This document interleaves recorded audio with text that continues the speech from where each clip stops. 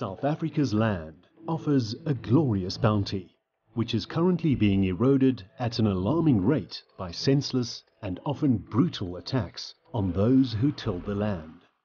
No longer can we turn a blind eye as the spate of farm attacks continue to rise. Hy het toe die mes weggevat en die pistool teen my kop gedruk. En toe sê hy net vir my, "Wat vrou, jy moet luister, ek sny jou keel vandag af." Maar terwyl ander mense jou van agteraf steek en ander van vooraf beklei, het jy nie regtig 'n opsie nie, gaan jy val.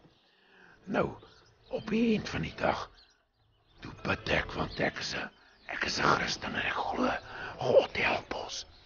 En ek sê, toe help my, en dadelik is soos 'n stem uit die hemel uit, wat vir my sê, speel dood. Ek dink ek sou nog die ander ronde kon verwerk het, maar die verkrachting, dit was die ergste. And then I thought I better just call my husband, you know. So I looked at him and I said to him, "Ek is lief vir jou, you know, I love you." And he said, "I love you." And then this guy just shot him. I mean, he just shot him. He was an elderly man. He was in his I think he was in his late 80s, and he was tortured for almost 9 hours in his house. When we arrived at the scene, his nail marks were stuck in the carpets throughout the house. And that day changed my entire way of thinking about farm attacks, because no one can come and show me where that happens so regularly in any form of city robbery or urban area in this country. Farmers are under siege. They mostly live in isolated rural areas where infrastructure has collapsed, and support services such as a functional police force, medical and welfare services are sadly lacking, and abject poverty is showing a steep upwards curve. Farm attacks are really bad. Going into specific details is very difficult, but it really impacts the whole community. It's not just the farms, it's the people living in the towns. Everybody has to be prepared, everybody is on edge, a lot of security measures, a lot of bad feelings, a lot of anxiety going around town and on the farms, especially with the older people. A lot of them are moving away, stop farming. A lot of people are sitting without jobs just because they are scared of an attack. Farm violence and violence against farmers and farm workers is something that is unacceptable. We have recently had a meeting at the World Farmers Organization where we've actually tabled this as a crime against humanity, and our motion was accepted. So I think for us, it's given that we have a constitution and the rule of law, and that we live in a civilization where we want to prosper, violence against farmers or farm workers on farms are not on. Now, to me, there is a clear link between the high levels of violent crime that we see generally in the country, the huge increases since 2011-12, and also the concomitant increases that we've seen in farm attacks and farm murders. The closing down of the commando system was probably the biggest mistake that was made by our government in relation to the situation in our rural areas, and specifically on crimes on farms and smallholdings. Now, we know that in 2003, President Mbeki made this unexpected announcement in Parliament, where he announced that the commandos will be phased out over the next 5 to 6 years and will be replaced by alternative police structures. Now, I can tell you, I was in the police at that time. I was responsible for rural safety at the time, and I had no idea what he was talking about. But what we said is that we need to find a way within the legal framework to be able to stop crime, prevent crime, and combat crime as far as we can. We then started looking into training specifically for communities and seeing how we can train different community groups to be able to act within the legal framework if crime should occur, or how and what they need to do to stop crime before it happens. Rural safety, as the police know it, does not function the way it should. It doesn't have resources. Many of the vehicles the cops have to use have more than 350,000 kilometers on them. They don't get maintained, they don't get replaced, they don't have manpower. Their overtime is way too much. You've got cops that are completely burnt out. You've got detectives that start out of the college with more than 300 dockets on the table. It's impossible for any human being to be able to work under that type of pressure. And then the amount of trauma they go through. There's no form of debriefing that they go through. Not enough in any case. The South African Police Service only has one clinical psychologist left in the entire South African Police Service. You've got almost 150,000 operational members in the country. How on earth can you keep them sane with one clinical psychologist with no debriefing whatsoever happening on station level? Met die laaste plaasaanval hier het hulle doodeenvoudig nie ontplooi nie. Daar was een speurder wat uitgegaan het na die toneel toe. Daar was nie eens polismanne om die toneel te beveilig nie. Daar was niks. En hulle het doodeenvoudig gesê hulle het nie mannekrag by die polisiestasie of voertuie om uit te gaan soontoe. Ek dink as ons daarna kyk, dan is die probleem waarmee ons sit is dat jy is totaal op jouself aangewese. Vroeger is daar patrollies gery in die gebied. Daar's moeite gedoen van die polisie se kant af. As jy die polisie gebel het, het hulle geantwoord. Hulle antwoord nie eers nie. So ons sit in 'n situasie met die hele kriminele aktiwiteit, of dit nou gaan oor veediefstal, of dit nou gaan oor wat. Hulle rapporteer nie die sake nie. Hulle teken dit nie aan in hulle registers nie, so dit lyk baie goed. Ons probeer geruime tyd om die stasie opgegradeer te kry na 'n groter stasie toe. Ons kom nêrens daarmee nie, want die polisie intern lok nie die misdrywe wat aan hulle gerapporteer word nie. Ja, as my vrou is apteker op die dorp, as sy 4:30 by die dorp of by die plaas aankom, eerste ding wat sy doen, sy stap kluis toe, sy haal haar pistool uit, maak seker sy het nog 'n ekstra magasyn by haar, dan beweeg sy rond op die werf en sy gee haar hoenderskos en sy gaan na alles toe. Dan gaan sy in die huis in, sy is omtrent so 1 uur en 'n half besig voor sononder, want sononder is gewoonlik die tyd wanneer hulle die plaasaanvalle uitvoer. Want nadat hy die mense seer gemaak het en geroof het of wat hy ook al wil doen, het hy die hele nag om te hardloop. Wanneer ek hoor in die aande, daar's iets buite, gaan ek uit. Ek trek my bulletproof aan, ek het 'n battle jacket wat ek boor aantrek, waar my pistool vooraan kom, met my handradio, ek het 'n earpiece, my vrou sluit my uit die huis uit. En ek kan heeltyd met haar praat, waar is ek? Ek sit vir 5 minute by my deur met my hond, as buite die deur, dat ek ook kan gewoond raak aan die donkerte. Die hond by my is my eerste waarskuwing, want hulle is baie goeie sintuie. En my vrou weet ook, wanneer ek aangeval word, of sy kan my nie meer op die radio roep nie, kom sy nie uit nie, sy bly in die huis, en dan die reaksie ouens word dan gemobiliseer, en hulle sal na die toneel toe kom. Dis die situasie waarom ons elke dag lewe. Om so te sê, ek het begin moeg raak om te hoor kort van ons plaasaanvalle, plaasmoorde. Baie van ons wit volk wat nie vir hulle self meer kan opstaan nie. Ek vat soos wat ons onlangs kan hoor, dit is tog die ou mense wat geteiken word. Ons het nie meer regtig die jong manne wat wil meer regtig in hierdie bedryf ingaan nie. Daarom het ek maar besluit dat dit vir my gevoel soos 'n roeping, dis hoekom ek hier is. Daar is kere wat 'n mens kan bang raak. Ek vat hierdie werk het nogal sy manier om op 'n mens te werk. Maar tog is ons nog daar. En ek sal daar wees tot en met wat ek nie meer dit kan eendag doen nie. Ek vat dit is vir my 'n passie om kriminele agter tralies te kan sit. En ek sal enigiets doen om dit te kan regkry. It's a fact that the majority of people that are attacked on farms are white. There's no doubt. I think we need to stop shying away from that. We do see that the influence that it has on workers is very detrimental. If a farmer is killed, it can take up to 5 years for that farm to become commercially active again and viable again. Which you can imagine what impact that has on the community, on the local community. It leaves everyone jobless. It's important that we consider the amount of trauma that the workers go through in this, and that many of them are attacked too. But the fact of the matter is that the majority of people that are attacked are farmers, and the majority of those that are attacked are white. In 1997, on the 30th of November, on a Sunday afternoon, a cousin of ours were murdered cold-bloodedly on his farm near Swaziland. My daughter was then 10 years old.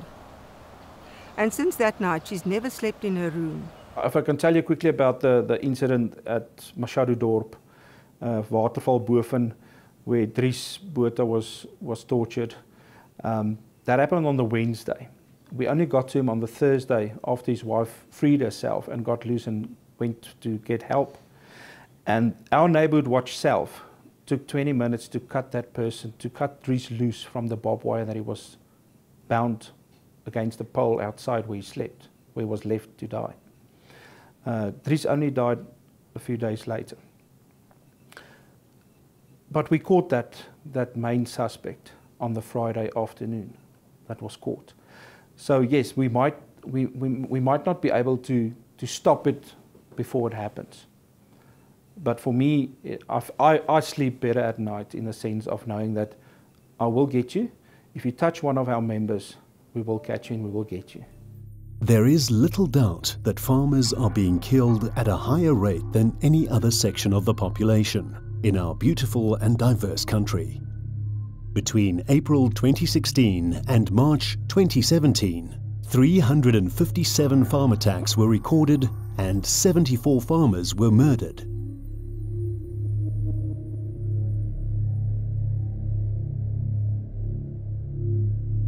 Dit het plus minus ek 12:30 omtrent wakker geskrik. Van 'n geluid. Eers het ek gedink dis katte bo op die dak, want die is 'n kat met kleintjies. En toe luister toe hoor ek nee. Hulle kap. En toe gryp ek my selfoon. Ek het die ligte aan, toe my kamer lig aangeskakel. Toe gryp ek my selfoon en ek druk sy noodknoppie. Want dit is met die bure en mense verbind. En toe gryp ek my gewone telefoon en ek bel my buurvrou. Want hulle is die naaste aan my. En toe sê ek vir hulle moet dadelik kom, hulle is besig om in te breek. En sy hoor dit ook. Toe al klaar hierdie twee, die sekuriteitsdeur en jou deur al klaar oopgebreek. Dus by die sekuriteitsdeur, toe hoor ek stemme. En ek hardloop en ek haal my revolver uit. Ek het 3 of 4 skote teen my kamer deur geskiet. Toe skree ek vir hulle gaan hulle doodskiet. Hulle moet uit my huis uit pad gee. En ek net gehoor kom hulle kom al hoe nader. En die volgende oomblik toe begin my kamer deur af te breek ook stukkend te kap. En ek besluit toe wel, ek weet nie hoeveel skote is nog in my revolver nie, ek gaan dit leeg skiet. En ek skiet dit toe leeg, want ek geweet hulle gaan my met my eie revolver doodskiet. En eventually toe breek hulle die deur oop en toe klim my deur met 'n piksteel. En toe val hy my aan met die piksteel om my dood te steek. Uit my, soos ek gekeer het hy my arm daar raak gesteek, soos ek daar gekeer het. Dus ek het my arm raak. En sy heel eerste woorde aan my was, ek is hier om jou dood te maak. Ek gaan jou doodmaak. En toe sê ek van julle kan mos nie. Julle nie kinders van die Here nie. Julle kinders is van die Here, sal julle mos nie doen. En dit het hom, die een persoon, nog meer kwaader gemaak. En toe begin my aan te rond met die vuiste. Het my verskriklik aangeraak op my gesig, my lyf. Het my geskop. Het alles gedoen. En toe val ek op die mat. En toe bekyk oor my. Maar toe hy so oor my buk. Maar toe probeer hy my slaapbroek van my afkry en ek hou my slaapbroek vas. En hy skop my. En hy dwing my been, maar voor dit skeer my uiteindelik my slaapbroek van my lyf af. Dus ek maar toe gelijk en ek skree. Nee, nie dit nie. Al wat hy sê is, ek gaan jou doodmaak, ek gaan jou doodmaak. En toe penetreer hy my, en toe, maar ek het so geskop en gespartel. Toe begin my te verwrig. En toe penetreer hy my vir die tweede keer. En ek het dit is my gevoel of ek my bewussyn verloor. Want al wat ek onthou is my kop het so geval. Nou, en toe het hy my verkrag. En toe dit verby is, toe gryp hy my aan my hare. Toe dwing hy my, toe sê vir my, soek sy boekie. Sê ek, maar wat se boekie? Want dis die boekie wat ek toe onder my bed ingeskop het, want dit het deur my gedagte gegaan. Dit is dalk 'n bewys vir my.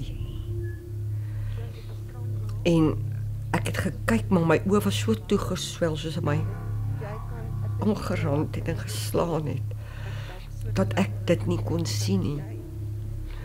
En ek het vir hom probeer oortuig, hy kan self kyk. Hulle was buite. En toe hulle die bakkies begin sien al kom, toe vlieg hulle vir hom. En toe ek uit my revolver teen my kop toe gedruk. En goddank, dan was hy my patrone en nie, want hy sou my doodgeskiet het. En toe dwing hy my om die deure wat hy die gate in die groot gat in my kamer deur, om hom oop te sluit. Ek moes die sekuriteitsdeur kom oopsluit het, want hulle het hom omgebuig om onder deur te klim. Ek moes hom toe nou oopsluit. En toe hardloop hy. O nee, weet jy wat, hy het my menswees by my gesteel. Ek kyk met ander oë nou na die wêreld. Ek kan nie myself wees nie. Wanneer gaan ek ooit weer myself wees?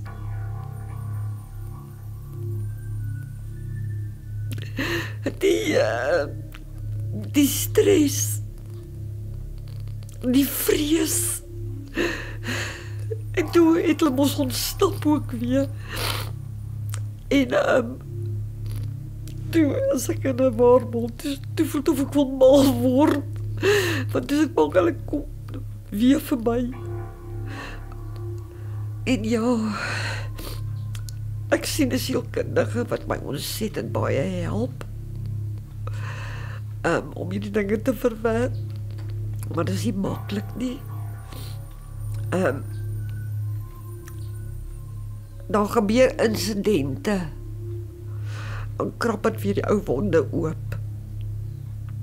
En elke dag, ek vat dit net dag vir dag. Ek ry wiplank van my emosies. Ek meen, dit is nou maar 2 maande. Maar ek kan nie, dit is onbeskryflik. Dit wat hulle aan my gedoen het. The impact of a farm attack like this, like Blackies, is so big on the long term that you have to step by step guide her and say, and it's baby steps. It's not like within a month you say, okay, I'm fine now, let me go on, let me go back to the farm and let me start over again, or let me sell the farm and let me start over again. Because what I sometimes find, we will go a step or 2 steps forward, and then within the next session something might happen, another farm attack, or she will watch a program on TV which is a little bit too aggressive, then she's a step back, then we have to take her. And that to me is the most difficult message to give to people, because they can't see this. It's not an arm or a leg, a pain that you can see. And if you look at her and put on the makeup and everything is fine, you can't see that fear, that pain, that anger, that struggle that she's busy with in her healing process.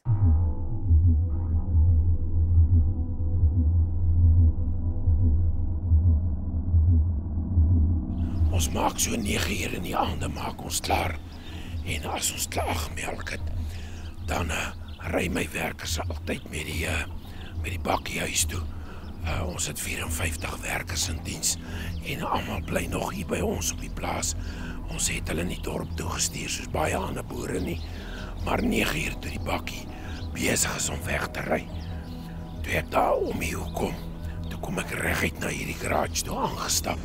En terwyl ek na die garage toe geloop het ek opgekyk en het ek dadelik agtergekom, my honde is nie by my nie.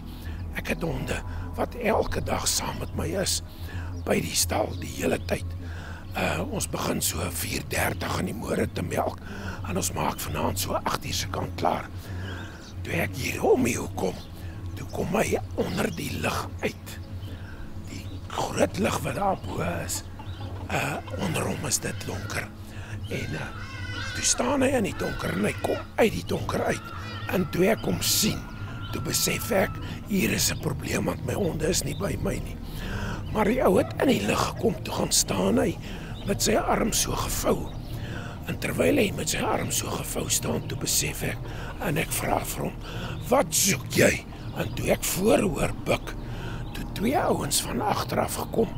Ek neem aan die een het agter my geloop, en die ander een, ons het so 'n klein watertankie gehad, het agtergekom met my rug na hulle toe, en na my gesig na hierdie ou toe, is ek direk oor my kop geslaan, met 'n baie swaar voorwerp, maar met die vraag, wat maak jy hier? Het hy my amper op die kroontjie, het hy my kopvel afgeskil. Ek het 3 oue op die kop gekry, en ek het op my linkersy omgedop. Toe ek op my linkersy val, toe was ek nie bewusteloos gewees nie. Een van hulle het op my heup geklim, die ander een het met sy knie teen my kop gedruk, en hulle het my, met die knie wat hy vasgetrek het hy my 3 keer keel afgesny. En met die sny hierso, is my stembande definitief beskadig. Maar ek gooi hulle toe af, want dit was 5 jong mannetjies gewees. En toe ek opvlie, toe ek opstaan, toe ek my kop so draai, is by die bloed die uit aan mekaar. En ek besef toe, ek is besig om kwaai te bloei. Maar ag, die adrenalienpomp en ek het toe begin beklei. Ek het die vinger afgeslaan, en ek het 39 steke, maar hoofsaaklik op my linkerarm, soos ek gekeer het en beklei het die ander my van agteraf begin steek, en het ek geweldige steekplekke opgedoen, maar op 'n kol het ek al swakker geword. Mens die bloed, want as ek my kop so hou, dan spuit die bloed nie. En hier reg voor die dubbelgarage, net voor ek die huis aangegaan het ek toe gehoor hoe gaan die honde binne in die huis te kere, en het ek later besef, ek gaan net nie maak nie. Ek besef toe ek moes tussen die 2 karre in beweeg het, dan was daar net 'n voorkant gewees, maar terwyl ander mense jou van agteraf steek en die ander van vooraf beklei, het jy nie regtig 'n opsie nie, gaan jy val. Nou, op die eind van die dag, toe bid ek, want ek is 'n Christen en ek glo, God help ons. En ek sê, toe help my, en dadelik is soos 'n stem uit die hemel uit, wat vir my sê, speel dood. Ek druk toe my hand, my hart toe, en ek val toe en ek gaan lê stil. Daar het hulle my geskop en nog gesteek, toe het hulle later my gelos. Wat ek toe weer al gedoen het is, ek het opgestaan en so wankel, by daardie hekkie ingegaan. Dis 'n hekkie wat na ons vierkant toe gaan, en op daai stadium met my vrou wakker geword. Van die honde, wat so binne in die huis te kere gegaan het. Toe sy in die gang afloop, daai gangvenster, kon sy sien 2 manne staan voor die kombuisdeur, staan hulle en slaan aan die deur, ook 2 jong mannetjies. Maar toe sy daai binnehofse deur van ons oopmaak, storm ons honde toe uit, wat altyd saam met ons in die huis bly, en een van hulle is toe 2 keer raak gesteek, maar hulle toe die mense verwilder. En op daai stadium was ek aan die vierkant gewees, en het sy my verder in die huis ingetrek, sonder om bang te wees, niks aan die lewe nie. Ek het toe nou wakker geword van die geblaaf en vir hulle sê, jy weet dat hulle moet stil bly en so, maar toe hou hulle aan en toe besef ek maar hier is iets verkeerd, want die geblaaf was anders as wat hulle so byvoorbeeld blaaf as jy 'n kat byt is of so iets. So ek het onmiddellik opgespring en toe ek op my selfoon kyk, toe sien ek is 9:05, so dit was 5:09. En toe ek by die gangvenster kom, toe kyk ek, toe sien ek hier staan een met 'n mes vir my so in wag hier voor die agterdeur. Toe sien ek maar Johannes in die binnehof en daar aan die ander kant van die muur staan 4 of swartes. En toe besef ek onmiddellik daar's fout. En toe het ek gehardloop vir die deur en die deur oopgemaak en terwyl ek die honde laat uitstorm het ek ook en toe ek by hom kom in die binnehof, toe sê hy net ou nee, jy moet my help, hulle slaan my dood. My wife got a call because my phone was on charge, and I just suddenly saw her face becoming pale, and it was Johan's wife on the phone screaming, "They're going to kill him, they're going to kill him, we must come." And then luckily he's my neighbor. We live about 2 kilometers away, and luckily my neighbor just next to me is a sister. So we went there together. When we got there, it was just blood everywhere. I didn't think that was a living person with that much blood on the floor. I can't even tell you how much blood it was, but it was just blood everywhere. Picked up Johan. Johan was still breathing. Just told me, here, I'm bleeding here, showing to his neck. And when I picked up his shirt, it was just a pulsating mass of blood coming out of his neck.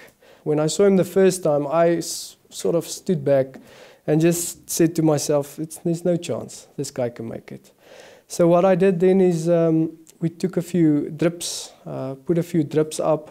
He was in such a shock. I usually know, I've drawn blood from him a lot of times. I know where his veins are. He has big veins. He had nothing at that time. We phoned the ambulance wasn't there. So what we decided to do is to put him on a mattress. Luckily there was a lot of people because Johan is quite a big guy.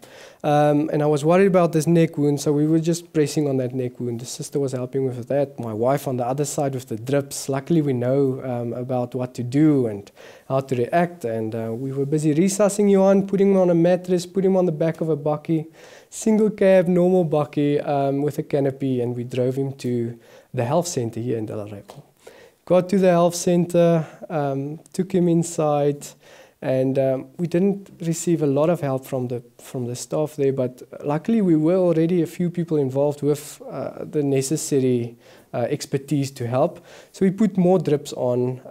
We ran about 8 liters of normal water through him in a question of 2 hours. At that time I could examine his wounds. He had multiple stab wounds, cut wounds. He was bleeding from everywhere, back, front, chest, abdomen, neck. When I saw the wounds on his face, it looked like they stabbed him inside his nose, inside his ear, and tried to cut his throat because he had a nice big cut wound around his throat. So when I stabilized Johan, he would actually tell me, yes, they tried to cut my throat. They tried to cut my throat. There were 4 or 5 people and they tried to cut my throat. So then he was bleeding so profusely that I had to actually put in sutures to stop the bleeding. There was so much blood, I couldn't really think about it. I just had to stop the bleeding. When I stopped the bleeding, eventually, everything calmed down. So what we did is, one of the people in town actually has a VW Combi. So we asked him to come. He came, we put in the mattress, we got oxygen, drips up everywhere, checked his sugar, phoned the ambulance. The ambulance said they're coming. So we took him with the Combis along to Klerksdorp, so about 120 k's from here. Organized with the ambulance to get us halfway. Ambulance came, we stopped halfway, they got in the paramedics, and they said, no, he's actually already stabilized enough, we can just drive through with a Combi. So what they did is they just gave us the lights and we went to Klerksdorp. At Klerksdorp, we handed him over. He was sort of stable, but still very sick, and they took him to theater, and luckily he's alive.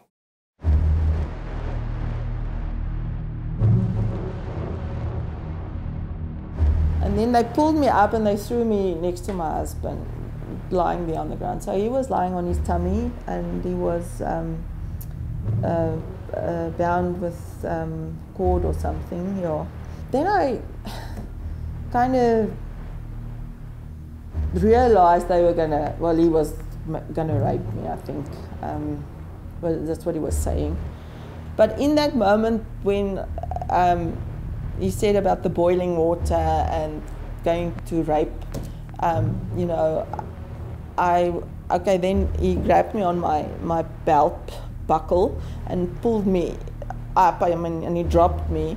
And then he went and pulled up my clothes, you know, and said, take off, but then my hands were still, you know, in the scarf. So then I loosened myself. I could have, but I rather stayed like that. Then I loosened it, and then I took my phone, and then he said, what have you got? Because I kind of thought I could hide the phone higher up or whatever so that I can get help sometime, you know.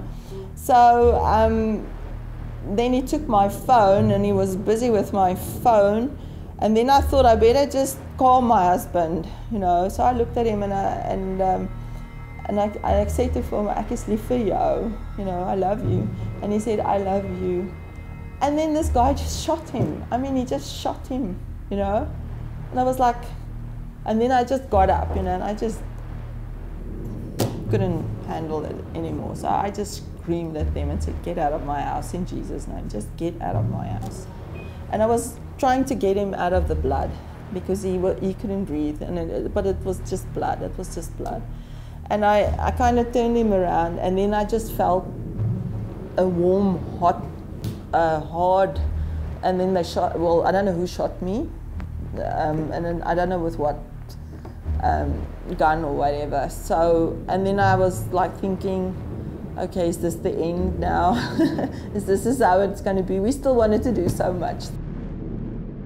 4 uur die middag geraak, dan begin mense al dink, ja, jy moet nou huis toe gaan, want wat asof het weer kan gebeur met iemand anders, en dis die groot ding, ons sorg ook, en ons is baie naby aan die, soos die plaaswerkers en alles, so dit is 'n moeilike ding om nie vir hulle ook kwaad te wees nie, want dis nie hulle wat dit gedoen het nie, dit is anders om daai vertrouensband met hulle te hou, en dis hoe ek ook, die groot ding is wat my baie nou pla is, want net omdat dit gebeur het, moet alles verander op die plaas, dit met veiligheid moet opgeskerp word, die mense moet rondgetrek word, dis nie net ons nie, almal in die omgewing se veiligheid word opgeskerp en word geraak aan hierdie situasie wat gebeur het. Buiten al die hartseer en alles wat daar nou is dit jy's heeltemal ontwrig uit jou gemaksone waar jy was. Nou is dit 'n heeltemal 'n ander omgewing waartoe ons moet kom. Ja, ons het altyd op die plaas gekom, maar dis 'n ander plek as jy hier moet kom bly. Dit is totaal en al ontwrigting vir almal. Elkeen moet nou weer trek. Daar is nou, soos hy gesê het, daar moet nou hier veilig gemaak word. Jy gaan die hele tyd wonder, is dit veilig genoeg? As hulle een keer kon inkom, kan hulle weer. Ons het baie goed saam met die baas gewerk. Baie goed, baie goed. Hy was altyd as daar moeilikheid is en dat wag bietjie. Dat ons eers maar bietjie dink. Tot laat ons bietjie koel word, dan kom ons weer, dan praat ons, dan gaat aan met die werk. As daar fout is, ons sit neer, ons maak hom reg. Tot laat reg wees, dan gaat ons aan met die werk. I think there is definitely a political influence sometimes, because there are things that are said by certain politicians, and we can see it in Northwest. As soon as Supra said the things he did about white people, farm attacks increased drastically. It's a fact. We did a report earlier this year, and if you go look at political utterances by people like Julius Malema, Andile from Black First Land First, you can see if they said something on a prominent media base, we can see the attacks increase within the 3 to 4 days after that. So there is a definite influence. Whether it is that they are literally meeting every week to say, let's hit those farms, I can't tell you that. But what I can say is that there is a definite influence between what's said in politics and what is done on farms. It also happened, and it's happened now in Northwest at the end of 2015, where attackers walk into a house, and in Afrikaans, South African attacker says to the farmer, Malema sent us. Now whether he says that to scare people, to intimidate them, regardless. The point is that message is spread, and people that aren't schooled properly, that are exposed to violence at a very young age, have a higher chance of saying something like that and committing a violent crime than what someone else would have done. We're doing an inventory now of who owns what in South Africa. We're paying a lot of money to actually get that done, to once and for all demystify the story of who owns what. And in that, you have to work in the amount of money that was paid out to land reform beneficiaries and so on. Otherwise, it's just not a, it's not a transparent and a sensible thing to do. So I think the sense of insecurity that's being created, the sense of racial polarization that's being created is very concerning, because that's not what we signed up for in 1994. And given the dynamics in the political environment at the moment, there's obviously certain slants. The Black Land First movement, the EFF has made some calls. So that creates a sense of tension within a farming community and inhabitants. And that is something that is not going to take South Africa forward. And as we've seen in Zimbabwe, that actually leads to the regress of a whole economy, of the wealth of people, of job opportunities. We want to flip the thing around and say, listen, agriculture is the prime motivator for job creation, for economic growth, for food security, for export growth. And we firmly believe that it's probably the best sector in South Africa, if looked after properly, that can actually achieve that. And with that, they say a rising tide lifts all boats. And with that comes things like transformation in the sector, more stakeholders that has an interest. And that would also change the landscape. But it's not going to happen tomorrow. Things like these take time. We agree that the government is not fulfilling its obligations in terms of our safety. I mean, if they were, we should not have seen the huge increases in crime that we've seen since 2011-12. And this is happening on a year-on-year basis. So every year, our crime goes up. And all the indications are that when the police releases their crime stats now in September this year, we'll see another increase. I have no doubt in my mind. Already when they released their first 3 quarters in January, there was another increase of about 6.9 in terms of aggravated robbery, which tells us that will add also to the increases that we've seen in our murder rate. So there's no good news at the moment as far as our security is concerned. And we know that the criminal justice system is currently not functioning optimally. This is a debate all on its own. We've seen that government doesn't do what they can do or what they should do. If you go and look at training modules in the police, if you look at the last internal audit report for 2012-2013, it's clear that in Beketele's time as National Commissioner, he removed about 8 or 9 training modules out of normal operational training procedures for the police. So that includes handling a shotgun, tactical handling of a shotgun, tactical communication on a radio, handling of a roadblock, the approach to a roadblock. So it's really basic things that they've removed that can make a massive difference in policing. And the only reason they did it was to get more people onto, or get more police officers. So what they did for the World Cup specifically is that usually a police officer would get 2 chances to pass his exam and then become an officer or an official. What happened here was some of them wrote 4 times. They failed all 4 times, and Tele's administration and the police still put them through. Well, everybody is concerned. Every normal South African citizen is concerned about the level of crime in our country. And it's even worse in case of rural safety, because farmers by nature, they are not staying like other people in urban areas where you have got a neighbor just next to your shoulder. In the rural setup, in the farming setup, you find that one farmer is alone there, and then you get another farmer, another 20 or 10 kilometers away. Obviously, it makes farmers to be very vulnerable to attacks by criminals and other vagabonds in the farming areas. It's very important for us to try and put solutions on the table. I mean, so far we haven't had any resistance. I mean, we've actually made a lot of progress in terms of having the executive conversations and agreements with them. How that translates into practice on the farms is another issue. We've got a trust fund called the Agri-Securitas Trust where we actually invest in farm safety. So farmers would apply for funding for camera systems or awareness systems, etc. And we would fund it out of that trust fund, which is a small drop in the ocean, but at least it's a contribution to the farming community, all farming communities, for them to actually equip themselves with safety equipment so that they can prevent farm attacks. If you look at the police, from top to bottom, we've got a massive shortage of knowledge in the police. We've lost many people that were very knowledgeable. A lot of them have left because of politics as well. If you don't know the right people, and especially if you're white in the South African Police Service, you will not get promoted very easily. And if you're black and you are very good at your job, it seems as though many a time promotions for those officers are not done because they're not politically connected enough. So you should look at the South African Police Service. I mean, it's an organization of almost 200,000 people.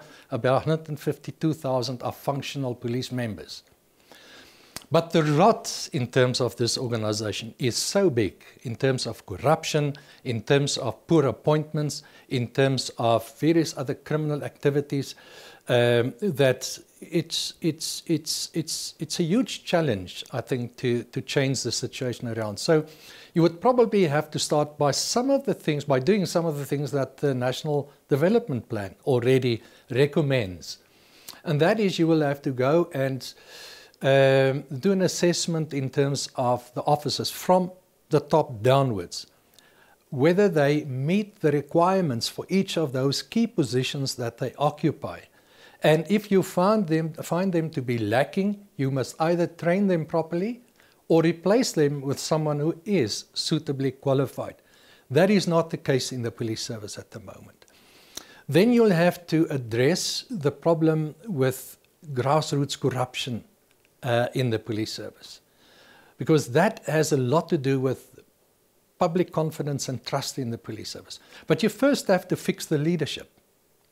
Once the leadership is where it should be, you go down and you do the same thing at every level, right up to grassroots level. It's a national cry that our government is not very efficient and good in implementing any of its policies, programs, strategies, and even legislation for that matter, enforce and even implement. So I wouldn't really put it that it's a specific weakness towards protecting farmers or rural safety. I would say it's a general weakness of our country in terms of implementing its own plans and programs. There is a plan, I agree with you, which we took as organized agriculture together with the government. But unfortunately, it is not really implemented. Maar van daai aanval af as ek moet slaappille drink en ek kan bedags nie buitekant beweeg nie, want ek is juist bang vir die dag. En ek hou my deure maar altyd gesluit en ek het al gevoel ek lei 'n lewe van 'n kluisenaar. Ons het net dadelik besluit dat ons moet vrede maak met dit en aangaan met ons lewe soos ons altyd aangegaan het. Dalk nou net bietjie meer veiligheidsbewus as wat ons altyd was. En want dit help tog nie ons lewe met 'n haat binne in ons en hulle loop daar rond en hulle gaan met hulle gewone lewens aan nie. En op 'n eind is ons siek en so, maar dit het 'n geweldige impak want ek moes terug gaan skool toe om net eers te sien dat die skool oopmaak en dan aan die gang kom en so. En ek is daar maar ek is so bekommerd want hy is hier by die huis en jy weet nie wanneer gaan met alles wat hulle gedoen het, soos met die stembande wat hulle afgesny het, wat hy aan mekaar verstik, dubbele visie wat Johan het, wat ons bestuur het. As ek bestuur, dan sien hy dubbele karre van vooraf kom en dan raak hy maar bietjie paniekerig want hy dink daar kom 'n kar verby en ons gaan 'n kop en kop botsing wees. En tot nou nog, ek kry maar gedurig nagmerries en dan dink jy, kon jy dit nie maar anders gedoen het, maar hy lewe, dit is die belangrikste van alles, hy lewe. Maar ek het uit al die bestuure uit bedank. Aanvanklik het ons besluit om nie met die melkery aan te gaan nie, want ons het 'n geweldige verlies gehad op ons koeie Vir daai hele ruk is die koeie nou nie guns meneer nie en die voeding is nie soos aangepas soos wat ons dit gewoond is nie. Die maatskappy, DS-maatskappy, DS-voere het ongelooflik hulle voedingkundige 2 keer 'n week gekom en die voeding aangepas. As jy sien wat so ondersteuning jy van die mense om jou gekry het. Maar wat ons wel agtergekom het is, ag ons vriende, sonder om name te noem, het ook begin optree.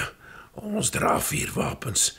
Jy's in 'n ding wat jy nie in wil wees nie. Ek wil nie altyd almal bevraagteken nie. Waar ons baie keer breinboere gehelp het, om skaap en beeste te kry vir begrafnisse, is dit gestop, want jy wil nie meer hê mense moet op jou werf kom nie. It will be very bad if we allow farm murders and the escalation of what's happening here to divide us more. Because that will, in the end, the division between us will, in the end, not be conducive for any community. And it will affect the safety and security of all of us. So that is not what we want. But what I can only hope is that, in a way, our government will take responsibility. Because it's our fundamental constitutional human right to live in a safe community. And then I couldn't even see my son, and they kept him outside, and that was difficult. And I suppose he wanted to see his dad, and he couldn't. And then they took me outside, and we waited for the ambulance, and I had to get into the ambulance. And I just asked Nelmarie to look after Christo, and if my little grandson was okay, and so on. And then, of course, getting into the ambulance was, it felt so cold and so on. But it was the most loneliest feeling ever. Weet jy, die ondersteuning wat ek van almal gekry het. En my vriend is wonderlik. Dit dra my elke dag. Al is dit moeilik. Maar dit dra my. Wat was dit nie vir die gemeenskap, die hele Suid-Afrika. Selfs mense van oorsee wat my gekontak het, het my WhatsApps gestuur het. Ek het nooit gedink dat daar soveel mense is wat vir mense omgee.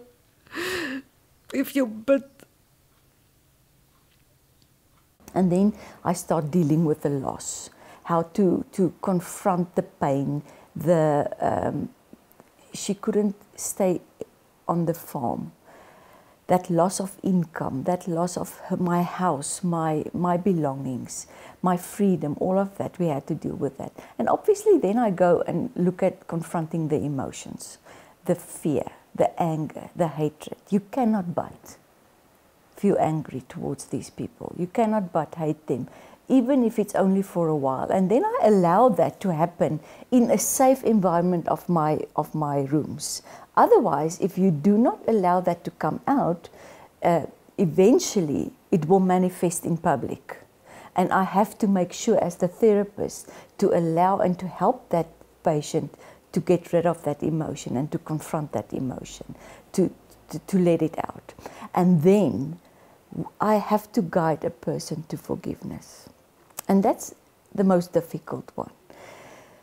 Especially if you look at the violence of the crime. To get to that point where you make that decision to say, I am going to forgive that person. Obviously, I explain the process and I allow that process to happen. It's not an overnight thing that you can just stand up and say, okay, I forgive you. And I allow that process to happen. And then the most difficult part is to reconstruct your life. Because you never, after an incident like that, you never can go back to your old normal. There was this young black guy pushing my bed, and I just said, give me your hand, I just need to hold your hand. And he was like this, you know, and I thought, ag jy weet nie, you don't know what I've gone through. I need to do this for reconciliation. And afterwards, when he fetched me and he heard what happened, he really changed. And then, you know, he took my hand. So this is what God wants to do in our country. But there are people that don't walk there. And it shouldn't be a color thing. It's a hard attitude. But as far as our farming outputs are concerned, we benchmark with the best in the world. We probably have the best farmers in the world because our farmers are doing extremely well. Our export growth has been growing rapidly. Our productivity is on par with any farmers or other farming sectors in the world. We've got some of the best genetics here. We've got good research and development. Multinationals are investing heavily in South Africa. So by and large, we're doing very well as a farming sector.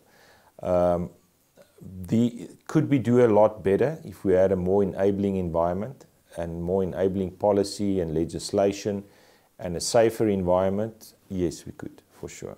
Ek is daar gebore, dus ek is die derde geslag wat op daai grond bly. Ons het die grond nêrens gesteel nie, ek het gewerk daarvoor, ek het daai grond gekoop en betaal. Waarheen sal ek gaan? Ek het gaan studeer om 'n boer te wees. Dis my werk. Ek het nie 'n keuse. Waarheen sal ek gaan? Dis my land, dis my plek en dis my mense, so ja, ek sal maar nêrens heen gaan. Productive commercial farmers are one of our country's biggest assets. The loss of this sector will come at an incalculable price.